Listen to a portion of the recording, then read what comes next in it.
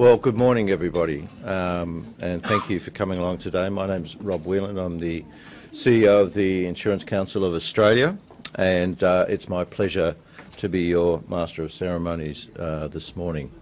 I'd like to start by acknowledging the traditional custodians of this land, the Gadigal people of the Eora Nation.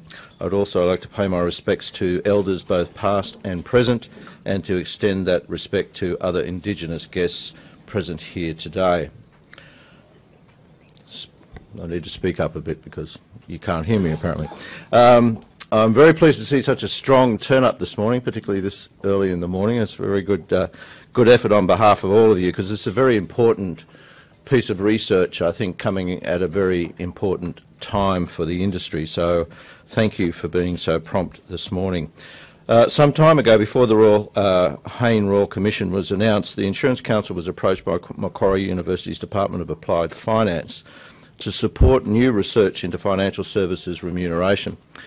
The study was designed to investigate how various remuneration structures affect compliance with company policy. It focused specifically on how the Balanced Scorecard works to promote behaviour that is compliant with that policy. The Insurance Council Board decided it was an important piece of research for the industry to participate in and be involved with. Remuneration practices are complex areas involving compliance, governance, salary and incentives, and of course customer outcomes. Any insights that further our understanding of how our employees can be motivated, managed and rewarded are invaluable. So we signed up, along with Deloitte Australia, the Australian and New Zealand Institute of Insurance and Finance, and the Financial Services Institute of Australasia.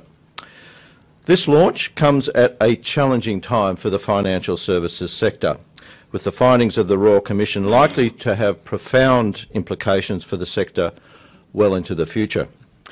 Additionally, we have a very volatile political environment and an uncertain domestic and international outlook, certainly a challenging environment to be delivering this research. Ensuring the viability and sustainability of the financial services sector and repairing and enhancing its reputation is top of mind, and improving remuneration practices is one part of that solution. I believe Macquarie University's research is a good step in improving our understanding of variable remuneration and whether the Balanced Scorecard is still serving its purpose. The Insurance Council would certainly consider supporting any further research in this area. I'd now like to introduce Associate Professor Elizabeth Sheedy to present the findings of her research, Behaviour of Finance Professionals under the Balanced Scorecard. Thanks, Elizabeth.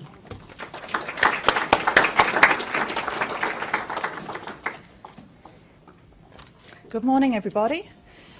Before I start, I should just make clear that while I'm the front person today, I represent a very strong research team. My co-authors, Lila Zhang is here, if she could stand. Lila's an experimental economist. And we have, where's Dominic? Yes, up the back, visiting scholar from Germany, Dominic, who of course did all the work. So, let me tell you what we have discovered. So I guess it is clear to everybody that non-compliance with policy is a big issue. We see it in many guises.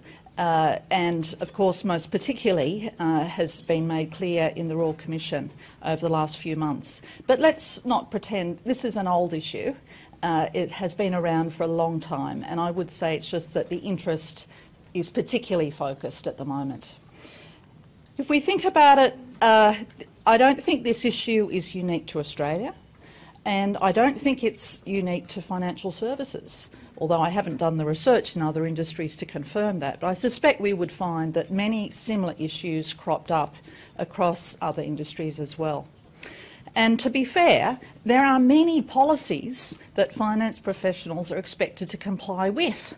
So if you think about the long list, things like responsible lending, credit limits, anti-money laundering, cyber security, anti-fraud, the list goes on and on. So compliance compliance requirements these days can be quite overwhelming. So setting up situations where people are most likely to comply is an enormous challenge facing the industry. So if we go back to the basics and say, why is it that people may choose not to comply with policy? What is driving that? I think at the core, we have to say that there is this fundamental tension. On the one hand, finance professionals are expected to generate profits. That's why they're there. They have to serve shareholders. So we have to generate profits, and that involves making sales. And at the same time, we have to comply with company policies. And at times, those two objectives will be in conflict. At times, it will be necessary to reject profitable opportunities, at least in the short term, in order to comply with policy. And so that's the problem that we're faced with. Now, some years ago, the Balanced Scorecard was proposed as a method of remuneration which was designed to help people balance those competing objectives. But it seems that there are problems. It has not been an easy road. And as Rob mentioned, the purpose of this research was to try and understand a little bit more exactly how the Balanced Scorecard is working. The original idea behind it sounds very sound. So we're working from the starting point where people previously had bonuses that were only linked to sales and profits. So the idea of the Balanced Scorecard was to introduce additional criteria, some non-financial measures into the mix. And the idea, the logic of that being that it would lead to more balanced outcomes. And the idea was proposed by Kaplan and Norton in the late 90s. Here in the Australian context, I think the Balanced Scorecard got additional impetus at the time of the Sedgwick report. So you might remember a few years ago the Australian Banking Association commissioned Sedgwick to look into remuneration, and the Sedgwick recommendations very much supported this concept. Now, over the last year or so, I've spent a lot of time reading previous research that has been done in this field, and also looking at some of the industry reports coming out of the UK. And I think it's clear that there are a number of implementation problems when you come to put a Balanced Scorecard into place. One is having just way too many criteria. So if you have 8 different criteria that you're trying to think about as you go about your work, that is very likely too many to really juggle successfully. Then we have problems to do with poor measurement. Okay? So if we think about one of the popular criteria would be to consider customer outcomes. How do you measure that? It has become a very popular practice to use the Net Promoter Score, but I think there's widespread agreement now that the Net Promoter Score is not closely connected to customer outcomes. It might measure whether a customer feels good after a particular interaction in a branch or a particular interaction with a call centre, but it's not really a good measure of the customer outcomes. So, because of the fact that it's often difficult to come up with good measures, very often what happens is that people rely on subjective measures. And often this will come down to a manager giving a rating. So you might have a criteria, something like behaviour consistent with company values. And then the manager will give a rating on that criteria at the time of the annual performance review. Well, the problem there is that now we start to get exposed to all kinds of human biases.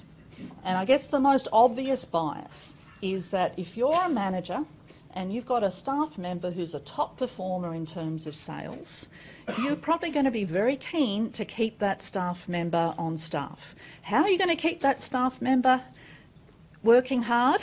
you're going to give them a good bonus. So you give them a good rating on any measure that is subjective. So we have this problem that in the subjective areas of the scorecard, that we're getting ratings that in fact are not balanced at all, but are in fact just aligning with the sales criteria. In the worst case, there has even been some evidence that with these subjective ratings there can be collusion and extortion. I suspect those cases are much more limited. To me, the bigger problem is the bias problem. In this particular study, what we're doing is focusing on the problem of compliance and the fact that inevitably compliance is imperfectly measured. In other words, a lot of bad behaviour is not discovered, perhaps ever, or often for many years. So if compliance is consistently under-measured, how does that play out into this balanced scorecard system? And that was the particular issue that we wanted to focus on. Now, of course, doing this kind of research in the field is more or less impossible because, by definition, people tend to keep their non-compliance pretty secret in the field. The idea of doing a lab experiment, bringing people here, is that we can monitor exactly what people are doing and we know exactly the extent of their compliance and their non-compliance. So we set up a temporary lab just behind me, and we had more than 300 finance professionals come into the lab during the month of September that's just gone. We guaranteed a minimum, everyone would get a minimum of $50 for giving up their lunch hour. But there was the potential to earn up to $300. We paid in cash. On average, people received $100 for their time. So that's what we did when people came into the lab. What we attempted to do was to set up an environment that was fairly similar to a typical finance workplace in terms of the policies and the job requirements. We tried a number of different treatments, if you will. So for some people, we had the balanced scorecard. For some people, we had fixed remuneration. For some people, we had the compliance gateway system. And then another difference that we tried was to look at the extent to which information about peers might make a difference to people's behaviour. Okay. So let me just explain a little bit what's going on here with these treatments where peer information is provided. What happened was about halfway through the session, we had a sort of temporary halt to proceedings, and we told people their ranking relative to everybody else in the room. Because there is some research that suggests that even if you have no bonuses at all, okay, even if there's no variable remuneration, just having a non-monetary ranking system makes people, that in itself can bias their behaviour. So we thought it was important to check that out, as well as giving people their ranking in terms of sales performance. We also told them how many people in the room had been observed violating the company policy, because we thought that also might have an effect on how people behaved. We're humans, aren't we? We're social creatures. We're influenced by how others are behaving. So during the experiment, I should explain, people had the opportunity to assess up to 60 transactions in 20 minutes. Of course, most people didn't finish. Probably on average, people completed about 40 transactions. They had to do a very simple calculation, no more difficult than probably Year 8 maths.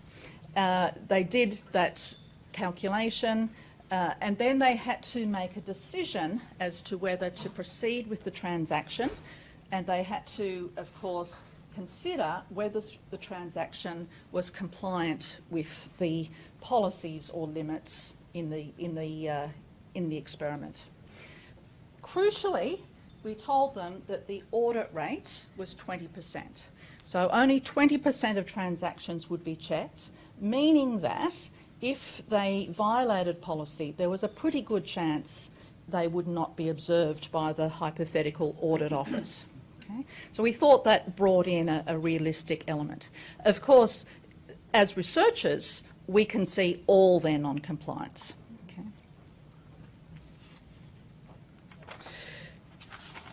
So let me give you a little example of a typical transaction. So 2 outcomes, 60% chance of a profit of $200,000, 40% chance of a loss of $250,000. So their initial task is to calculate the expected profit, and we gave them lots of guidance as to how to do that. We provided calculators. Once they had correctly calculated the expected profit, then we said, okay, do you want to transact? In this case, the limit is that, or the policy is, that the loss amount cannot be more than $200,000. So this is an example of a transaction that breached the limit, and if the participant was complying with the policy, they should reject it. Okay? But of course, if they reject it, then that could affect their volume of sales, and that could affect their balanced scorecard rating. So let me just run through the different treatments in terms of remuneration. For Balanced Scorecard, we used a very simplified version with only 2 criteria. Okay? And notice that these are here, it's quite objective, there's no subjective element here. Okay? So on the left-hand side, we have the transaction criteria. Top 10% of people receive $240, next 30% receive $80, and so forth. Then over here on the right-hand side, this is the behaviour criterion, the extent to which people are compliant.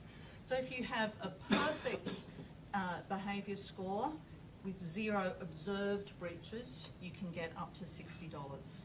3 or more breaches, and you get nothing on that criteria. Then the next treatment is the compliance gateway. And the difference here is that you don't actually receive anything positive for good behaviour. Rather, it acts as a gate that allows you access to the bonus system or not. So if you're observed with 3 or more policy breaches, then you get no bonus at all. You only get the $50 minimum payment. So I guess that the difference here is that rather behaviour is no longer something positive that enters into the balanced scorecard, but rather it's a hurdle that can prevent you or allow you access to the bonus system. And we understand that these compliance gateways have become reasonably popular in the industry. As far as I know, we've spent quite a lot of time scouring the research literature. We've not been able to find any research on these compliance gateways, so we think it's quite groundbreaking in that sense. And then, of course, the fixed remuneration treatment. Here, there is no benefit for breaching policy at all. Okay? So the payment is $110. That's the maximum you can receive. Notice there's no link to transactions at all. If you are observed breaching the policy, there is some downside. Okay? You could be penalised and cut back, but there's no benefit from violating the policy. So you would expect that under this fixed remuneration strategy that compliance rates would be very high.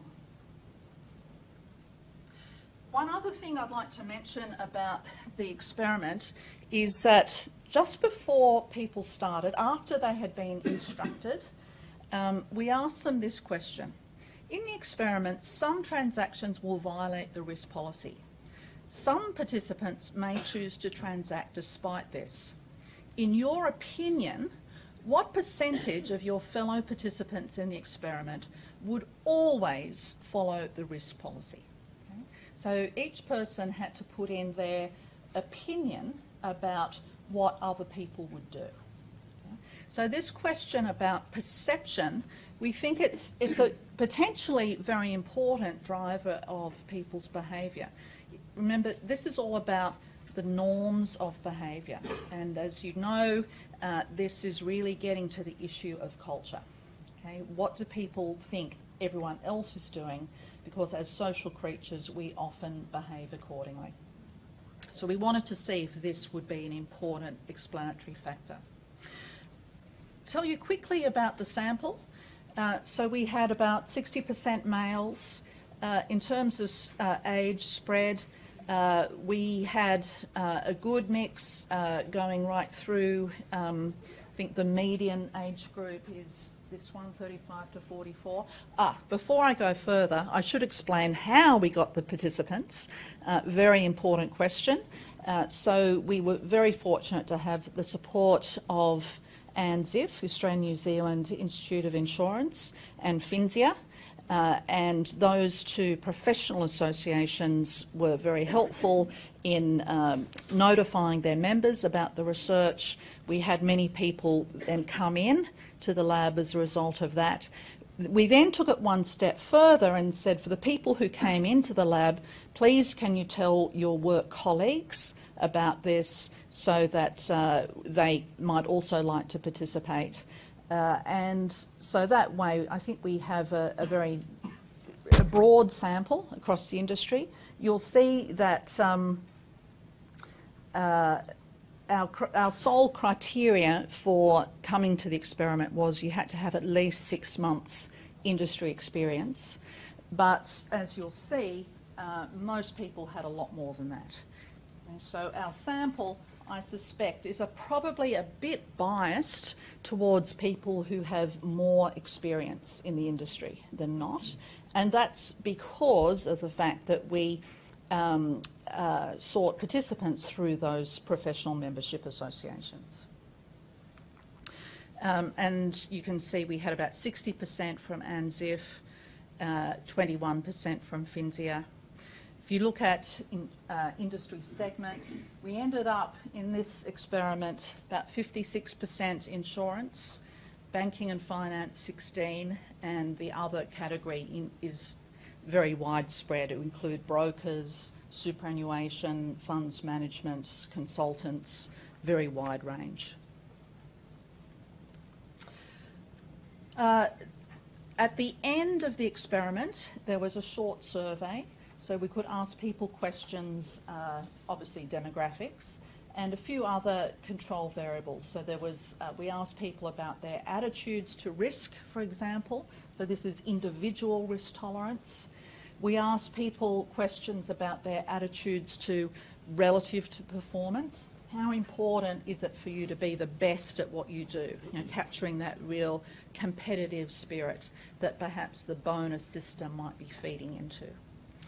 Another set of survey items dealt with this issue of moral disengagement. I don't know if you've come across this construct. It's in the literature, it's been around, I would say, about 8 years now, and moral disengagement is proving to be quite predictive of workplace misconduct. These are cognitive mechanisms that people use to kind of help them kind of justify doing the wrong thing. Happy to talk to you more about moral disengagement in the question time if the opportunity arises. So here are some findings for you. So across the columns, we're looking at the various treatments. This one with fixed remuneration, no peer information, and we found that in this case, 75% of people were completely compliant throughout the experiment across all the different transactions. Okay. Now, I guess it's fair to say, as humans, we sometimes make mistakes. Okay? So if we have, say, a broader definition of compliance and say, well, let's just focus in on the people with fewer than 3 policy breaches. And that takes you to about 88%. Okay? So compliance rate's fairly high in that case. However, it's interesting, isn't it? It's still short of 100%. Okay? So I think an important point to make is that even under fixed remuneration, you don't necessarily get perfect compliance. And perhaps what this is indicating is the fact that people are, even without bonuses, people feel quite a lot of performance pressure. Okay? They feel pressure to generate sales. And that, so you could say that this is part of the culture of the environment. Even when there's no particular personal incentive, they still feel that very strong pressure. Okay? You'll notice if we compare these two columns and these two columns, you can see that the peer information actually had negligible effect. Okay? So if you look at the statistical significance, you'll see there's no difference. Having the peer information didn't really matter to people's behaviour. What seemed to be much more important was the actual remuneration system. So it's clear that when we go from fixed remuneration across here to balanced scorecard, we see a significant reduction in the compliance rate. And for the gateway system, we see a further reduction down to only 51%.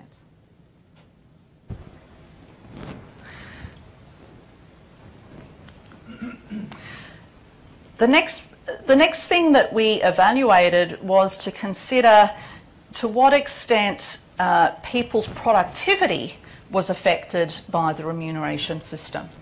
Okay. So in this column, I'm looking at the average number of completed compliant transactions. Okay. So under the fixed remuneration system, it's about 19. Under balanced scorecard, slightly higher at 22, but again, that difference is not statistically significant. Okay. So that, I think, is an incredibly interesting facet of this study. That, you know, if you remember, what was the original purpose of bonuses and incentives is to encourage greater productivity for people to generate more transactions. And it seems that that doesn't really play out quite as you would expect. Okay? And this is the thing, you know, perhaps people find most surprising, because fixed remuneration is such a sacred cow of the financial services industry. For so long, all of us have, and I include myself, almost all of us have been convinced that incentives are really important for producing lots of sales. Well, I think we need to actually start questioning that logic. It's not clear that that's really the case after all. And why might that be? Well, I think there's several things we need to consider. One is, if people are intrinsically motivated in their job, they don't need a specific performance incentive to work hard. They will work hard anyway. So creating a workplace where people feel intrinsically motivated is something that we all need to think about. Another thing that I have felt is perhaps part of the explanation for this is the fact that when you are considering violating policy, that whole thought process slows you down.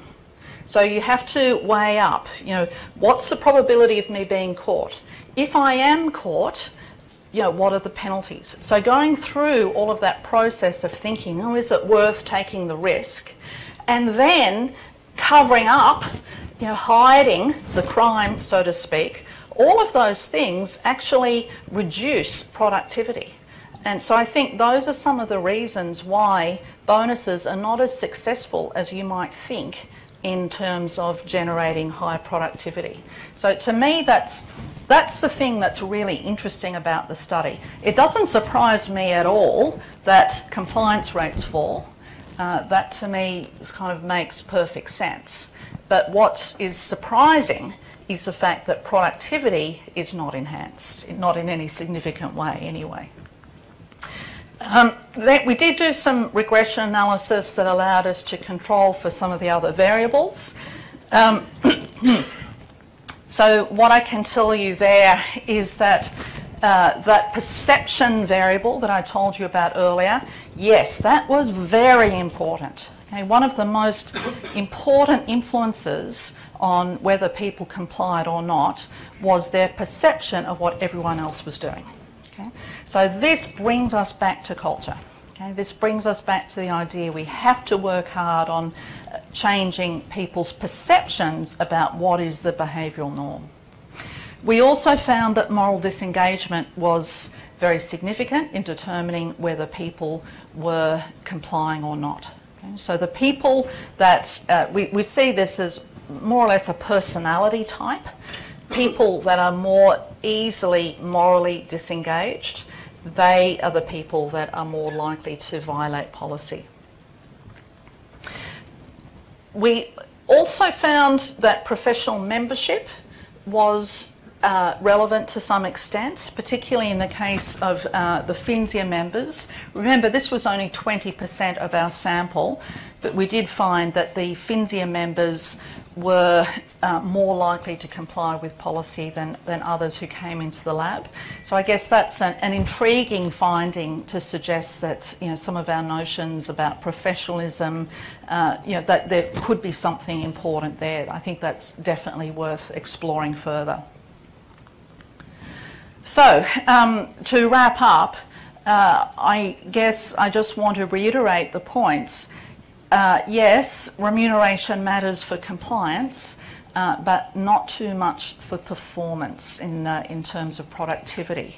So that's, to me, a finding that is very intriguing, and I think it's fair to say that it has to, you know, the industry has to really ask some difficult questions about whether it can continue to justify the ongoing use of variable remuneration. Then I think another important finding from the study is the whole issue of culture. We're finding more and more evidence that behavioural norms are very important for people's behaviour. The finding about moral disengagement, this is something I would like to take much further in ongoing research.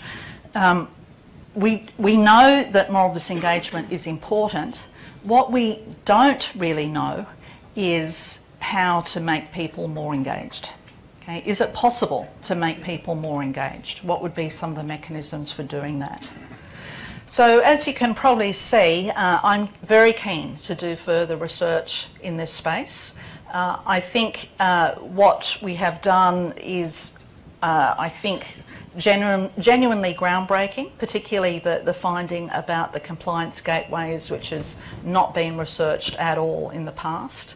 I hope that you find this kind of research useful. I guess I'd like to throw out the challenge to the industry. How much better it would have been if, before implementing the Balanced Scorecard, if we had done the research in the lab then, okay? You know, checked it out, you know, in lab conditions. You know, it's not that difficult to run this kind of lab experiment, and it seems like it's a really important thing to do before you take a new remuneration system out into the field where it's going to affect people's lives, and not just the lives of your staff, but it's going to affect potentially the lives of your customers. I would really like to throw out that challenge that, you know, can we please try and test things out more thoroughly before we rush to implement? And I hope that, you know, we would love to partner with you in that kind of ongoing research to hopefully make the industry a better version of its current self. So I will pause there. Lila is going to come to the lectern and join me. We're going to have a time of questions and answers.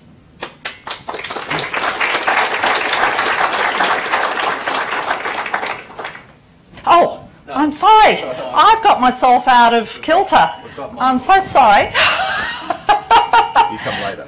Sorry. That's all right. I knew there was a good reason we had an MC. There is a reason, yes. That's fascinating stuff. I'm particularly interested in this moral disengagement issue that you've discovered, and I'd love to hear more about how you might research that and whether this is actually a hardwired part of certain people's DNA. That would be fascinating, I think. So thank you, Elizabeth, for a fascinating piece of research, and as she intimated, that there'll be Q&A following the next session. I'd like to introduce now Michael Williams, who's a partner with Deloitte, to comment on the research. Michael works with the financial services industry clients in all areas of human capital. He has worked extensively in the Asia-Pacific and European regions across business transformation, organisational design, work transition, change management, HR transformation, finance transformation, cost reduction and post-merger integration. A formidable background. Michael, up to you.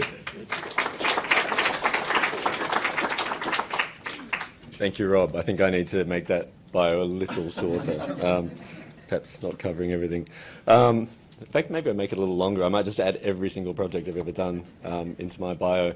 Thank you for the introduction, Rob, and welcome everybody, and thank you for getting up so early for this event. And first of all, I'd like to congratulate Elizabeth, Lila and Dominic on this exceptional work. I think they've done a really, really good job and a very worthy contribution to this topic. And I'd also like to congratulate them on their timing, because they couldn't really have manufactured the timing any better, could they, given yesterday's Royal Commission hearings, and anyone who's interested in this topic could do worse than either tuning in live this morning to Mr. Common or, and I should say, reading the transcripts of all of these discussions. It's very topical and relevant.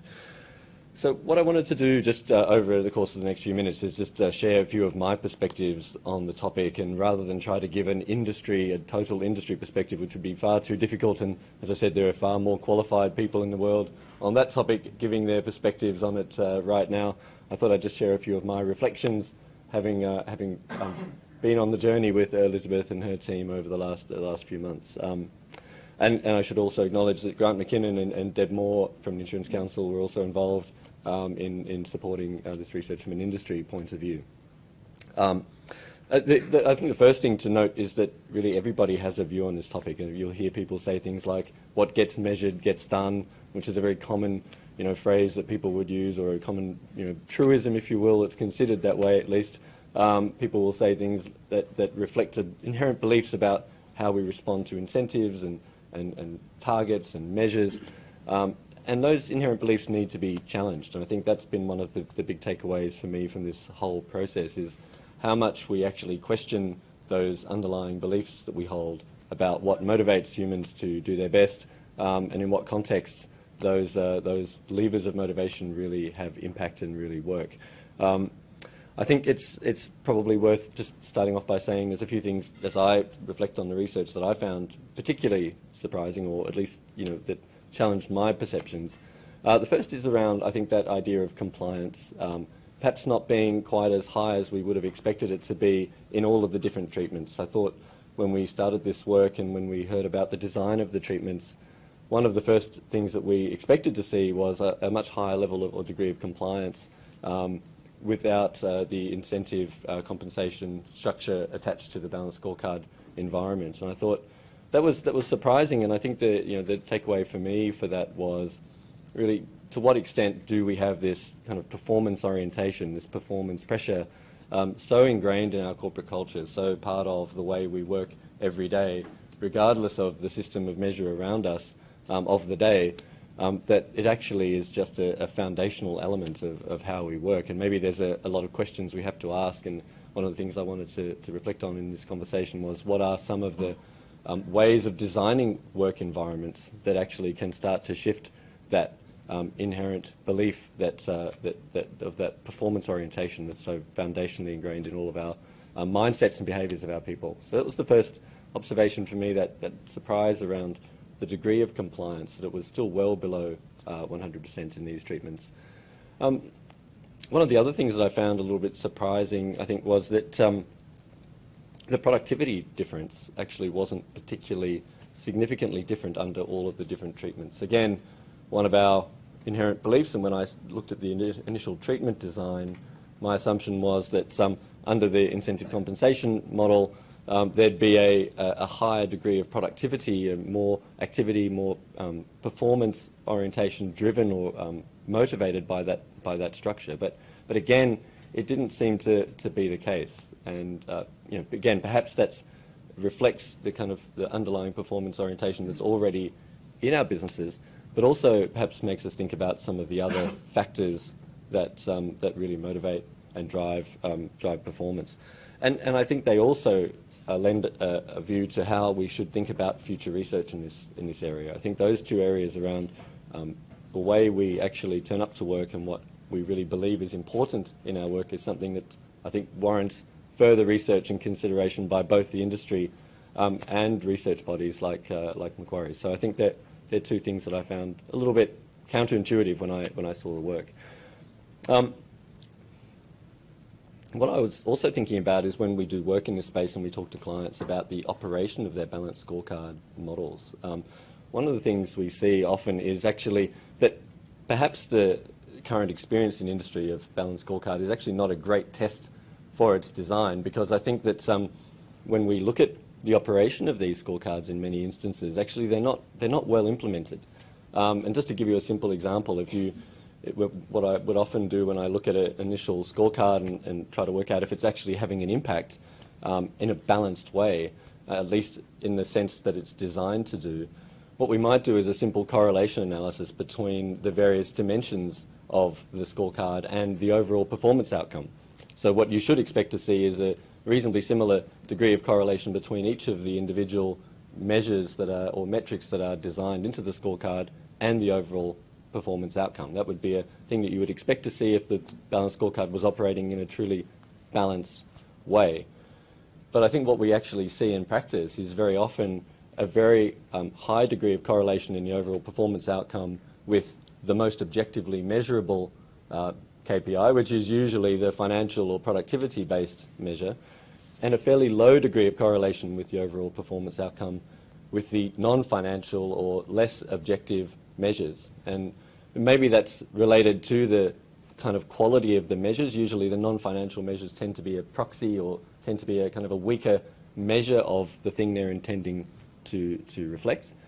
But also, I think they also rely heavily on, and we see this very often, that there's a very high reliance on subjective management decision-making. And I think Elizabeth called out the inherent biases that very often impact the way managers make those decisions. And so what we often see is managers typically rate most of their people very close to each other, and there's very little differentiation in the way they measure their people on those non-financial metrics. And I think that's a real issue in terms of the quality and capability of managers. First of all, the quality of the measures themselves, but also the capability and willingness of management to really differentiate on the basis of those non-financial measures. I think there's a big opportunity. If you are a firm believer that the balanced scorecard is the way forward and is a strong basis for measuring and motivating performance, then you would certainly want to believe that actually more can be done in terms of the design of the scorecard and the operation of the scorecard itself. Because I think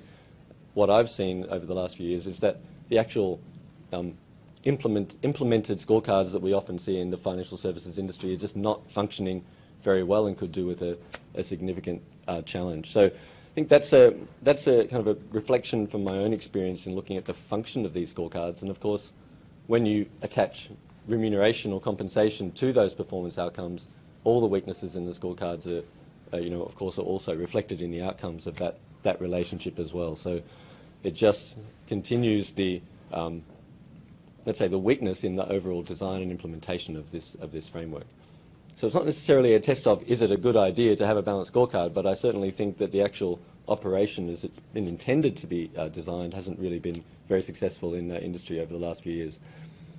So the question then is what next? I mean, what should the future hold for this type of measurement framework and these measurement and incentive systems? And I think it would be difficult to try to give everyone a simplistic answer on what that might look like right now, but I certainly think that there's an opportunity to do some work around the actual operation of these scorecards and design of these measurement frameworks, the broader measurement and analysis frameworks that we have in the operation in our businesses, And also, potentially even, I think we can see that the industry is definitely moving towards a decoupling of remuneration and incentives from financial performance.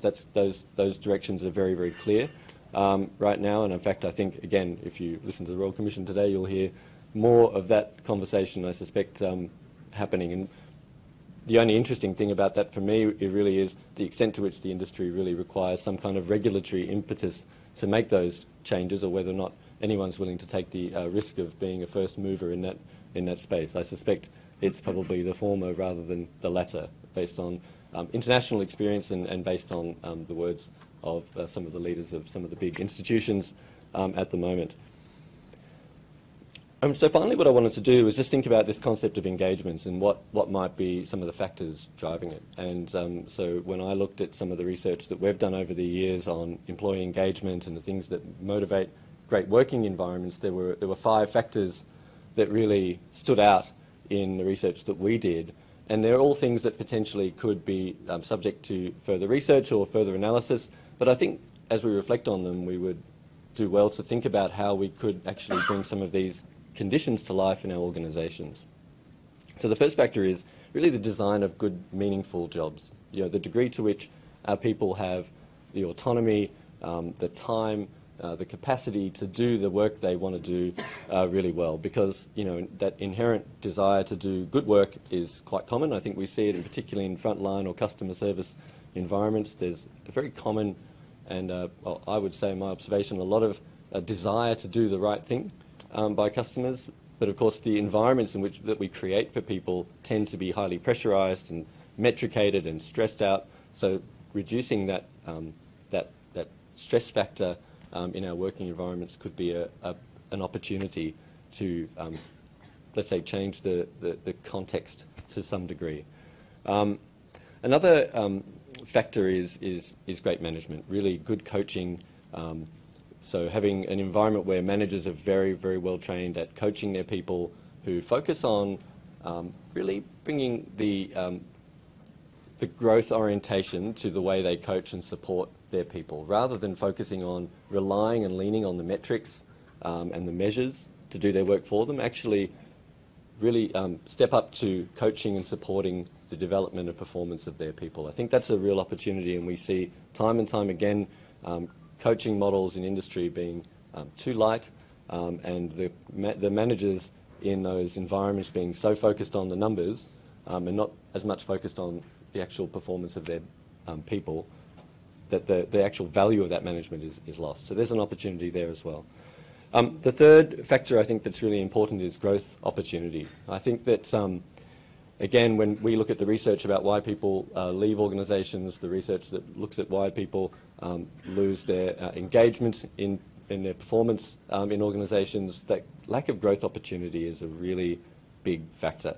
And if you think about the next kind of 5 to 10 years in financial services, as we expect to see a great deal more automation and change in the workforce composition, size and shape, I think what we'll see is a greater need and a greater exposure for people who haven't got the broad capabilities that are going to be required to be successful in the next era of financial services. So actually it's not just a valuable thing from an engagement point of view. I think it's an imperative for all organisations to focus heavily on learning, development and capability growth for their people. That's the third thing. The fourth thing is the fourth component or aspect of a great environment is a flexible and inclusive environment. So again, we see organisations that create the possibility for all their people to give their best, to have a voice, to be heard, to contribute to the design and execution of what they do for their customers, typically do a lot better. But again, what we see is very few organisations are willing to put the time and energy and focus into creating an inclusive and flexible environment for their people. So that's another key component. And I think the fifth component is around trust in leadership. So that belief that people have in the mission and the alignment they have with the mission of their leaders is a really important factor in employee engagement. And again, I think we've seen that's been missing. We know that's probably missing in a lot of the institutions that we work in at the moment in Australia, and I think that there's a real opportunity and a need for that. And I think that topic of trust is actually what really this is all about from an industry perspective. That ultimately the gap in trust in our institutions at the moment in Australia is an issue, not just because it will likely result in more regulation, but actually because for industry participants it's going to be more of an imperative. You know, we think let's imagine in an open banking type environment we expect customers to have more choice, and that we think that their trust in institutions will be a factor in the choices that they make.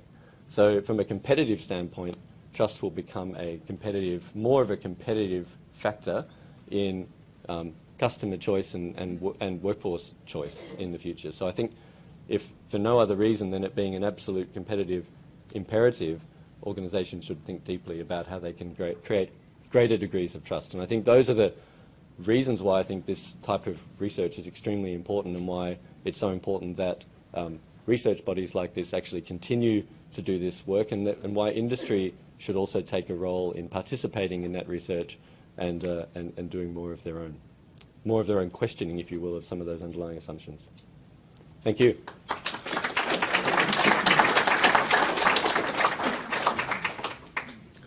Thanks, Michael, for those further challenging thoughts stimulated by the research. So now we're going to have some Q&A. So I'd like to introduce Dr. Lila Zhang, who is a co-author of this research and a lecturer in economics. We just need to acknowledge our wonderful industry partners. Could I ask the industry partners just to come forward so we can give them a big thank you? Michael, Louise, and is Anita here? Chris, Mary. Yes, we would like to thank them. We couldn't have done this work without them. Mary. Yes. So please join me in thanking the partners for making this research possible.